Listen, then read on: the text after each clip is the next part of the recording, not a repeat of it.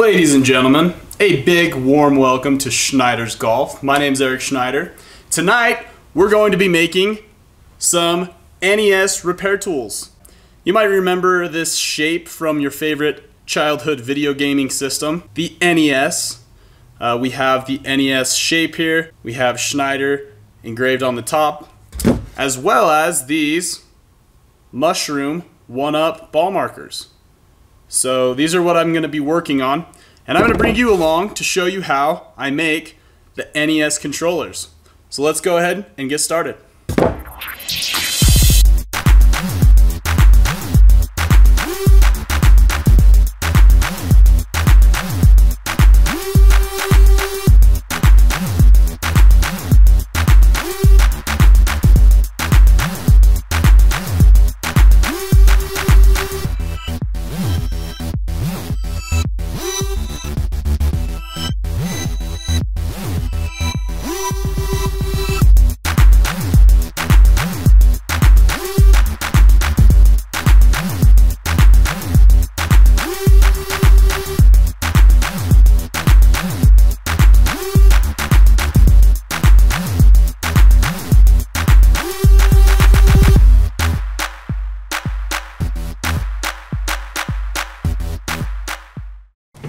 We need to arm the machine, so we're going to take it out of E-stop, turn the machine on.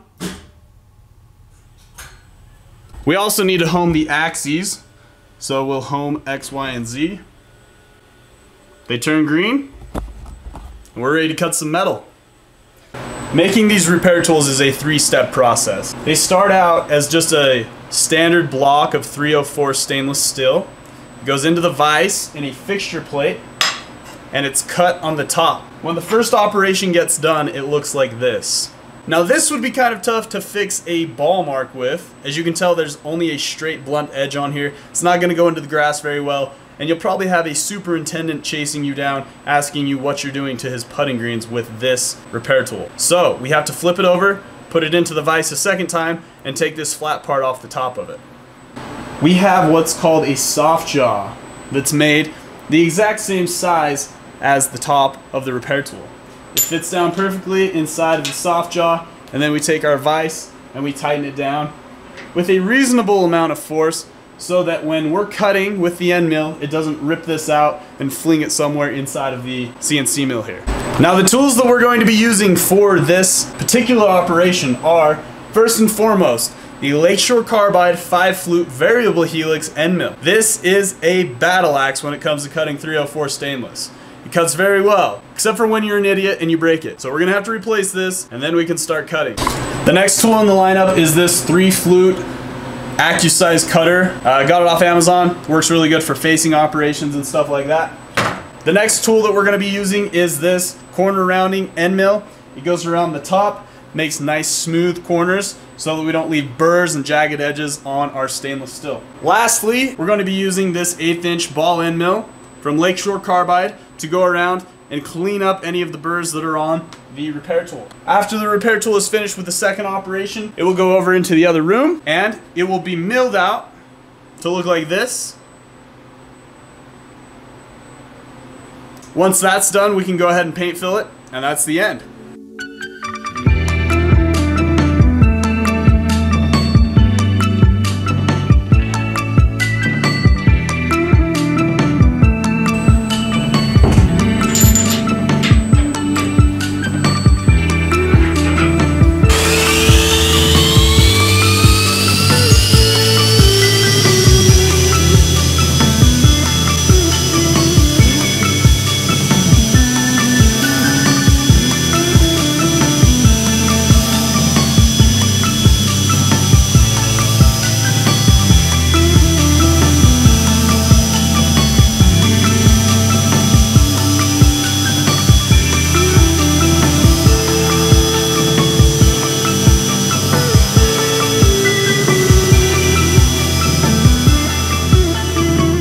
Operation 1 is all done.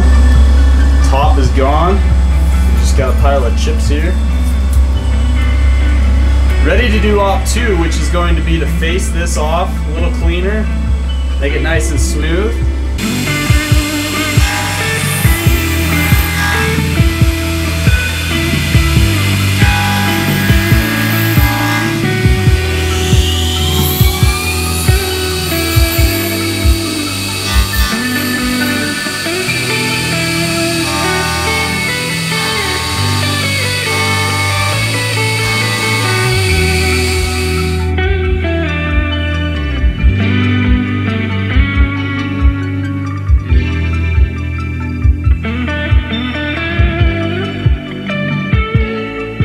finish the final operation. You can see we've got nice round corners here, nice smooth edges here. I can run my finger along it, not gonna get hurt. Pretty happy with the finish. Let's pull this out of the vise really quick, take a look at it. Looks pretty good. I'll let you judge. Now we need to do the other side of the repair tool, which is to make it look like an NES controller. And we'll start engraving the backside of the NES controller here on the Tormach.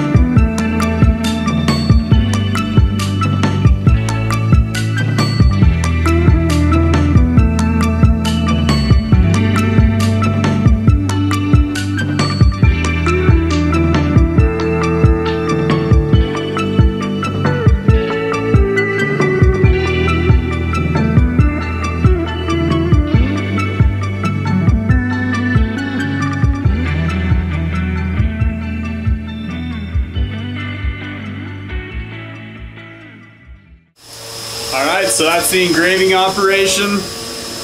It's all done. We'll pull this out of here really quick. Take a look at it. So there it is. Looks pretty good. So we'll throw some paint in here, get it ready to be milled off, ship it to whoever ordered it.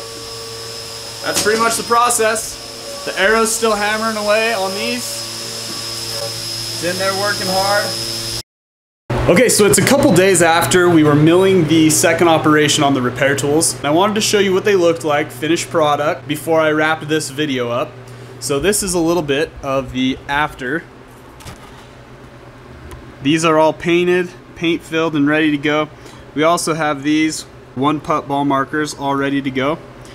These will be shipped out all over the place. Got people asking for custom orders, custom repair tools and stuff.